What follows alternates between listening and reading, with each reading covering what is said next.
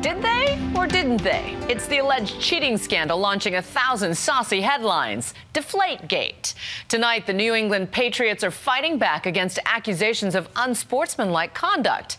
Did they deflate footballs during their championship game to gain a strategic advantage? The first I heard about it was at halftime when I heard that the NFL needed both teams' footballs, and I was to try to help get our footballs into the league's hands. So I don't know why they needed them. They just needed them.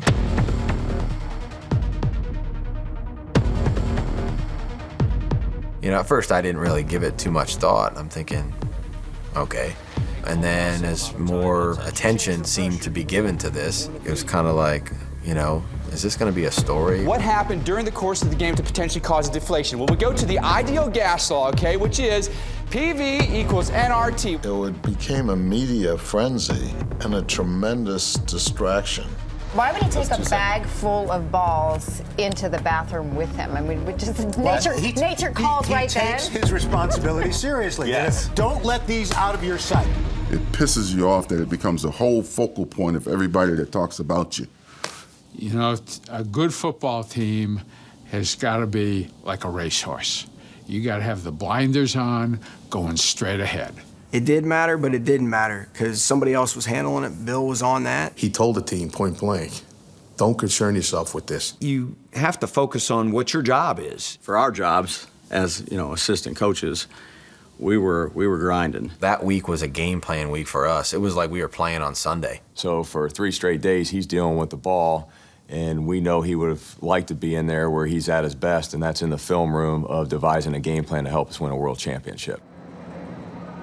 Kind of as everything settled in and was talked about, I talked to the people here that would have had some knowledge of the preparation of the footballs. Let's take some footballs, let's go through the exact same process that we went through. You know, we saw a decrease in the air pressure of all the footballs. It was not exact, but it was consistent. You know, we used multiple gauges. I saw at that point that there was a big discrepancy between gauges. Based on that, I felt like there was an explanation that I could give that was certainly worth consideration. And so that's what I did. I'm not a scientist. I'm not an expert in footballs. I'm not an expert in football measurements. I'm just telling you what I know.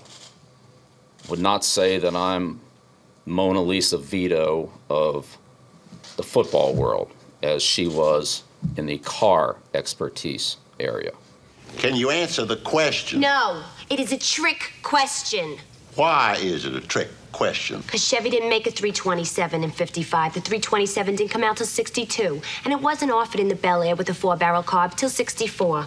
However, in 1964, the correct ignition timing would be 4 degrees before top dead center. I mean, I've seen the movie, you know, 50 times, so she was the best. That's all-time great expert witness. I wasn't trying to be that.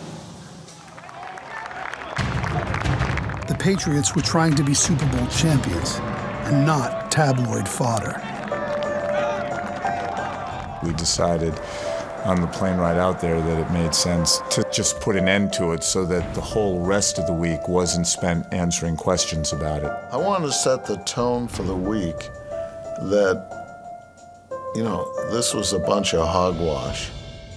If the Wells investigation is not able to definitively determine that our organization tampered with the air pressure in the footballs, I would expect and hope that the league would apologize to our entire team, and in particular, Coach Belichick and Tom Brady, for what they have had to endure this past week. A lot of the players came up and thanked me, and they felt that that shifted the whole dialogue of the following week. Take care of all the other garbage that's on the exterior, get that out of the way, get focused on our jobs, and go out there and have a hell of a night Sunday night.